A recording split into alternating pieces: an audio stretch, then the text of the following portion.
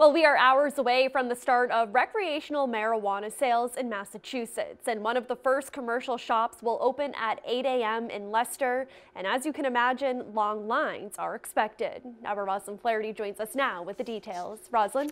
Olivia, Cultivate opened just last year as a medical marijuana dispensary. Now they have been given the green light to sell recreational marijuana and say tomorrow will be a historic moment. It's been more than 2 years since Massachusetts voted to legalize recreational marijuana. And Tuesday, Cultivate in Leicester will be one of 2 dispensaries in the state to begin selling the product. This is a very historic moment for the state of Massachusetts. The company is expecting thousands to line up and buy recreational marijuana.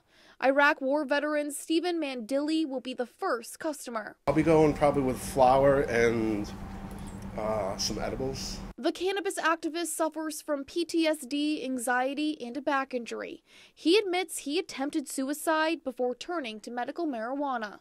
He says it helped save his life. It allows me to be able to focus. I tell people that with the other medications or no medications, it's like when you're listening to the radio and someone keeps hitting seek, and you hear like 2 seconds of a song and you keep hearing all these songs, and you can't focus on one. The company says they will have extra staff and inventory to accommodate the crowds.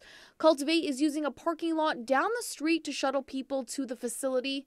Police details will be monitoring everything. We have a special operations plan in place for traffic, parking, safety and security. Cultivate says although this is an exciting time, they want people to be educated on what you can and can't do when you go in to buy cannabis. We're trying to get things right. The Cannabis Control Commission has been very careful in rolling this law out. According to the law, you must be 21 to buy 1 ounce of cannabis or 5 grams of concentrate.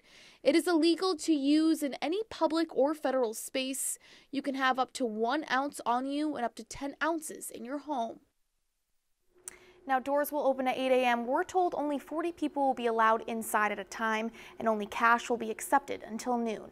Roslyn Flaherty, Worcester News Tonight.